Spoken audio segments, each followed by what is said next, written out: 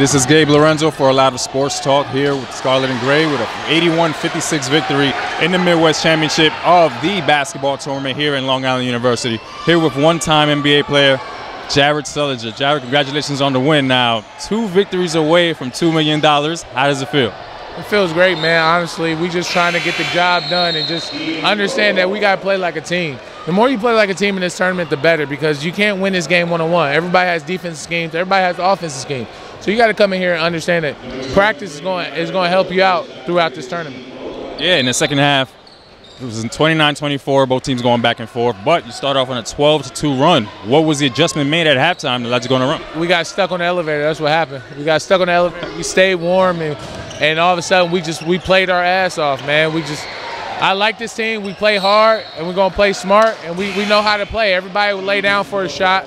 We don't mind about who takes bad shots, who does this. We believe in our team. You say you were on the elevator. How'd you get off? You said what? You say you were on the elevator. How'd you get off? Oh, man, all of a sudden just started up after like 5 to 6 minutes. But, you know, we stayed warm. It was real warm in there.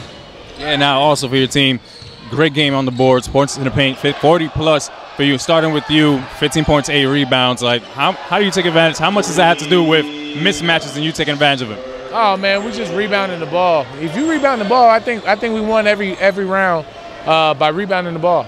Rebounding the ball, that's the biggest thing. That it limits transition defense.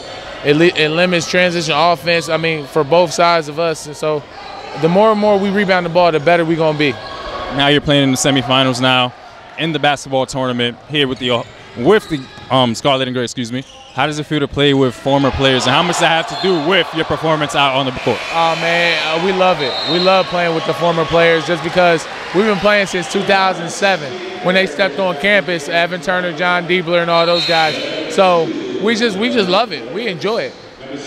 One-time NBA player here in New York. And this is in Madison Gardens, this is in Barclays. But how does it feel to play here in New York City? New York. I love New York because my mom's from New York. My mom's from Brooklyn.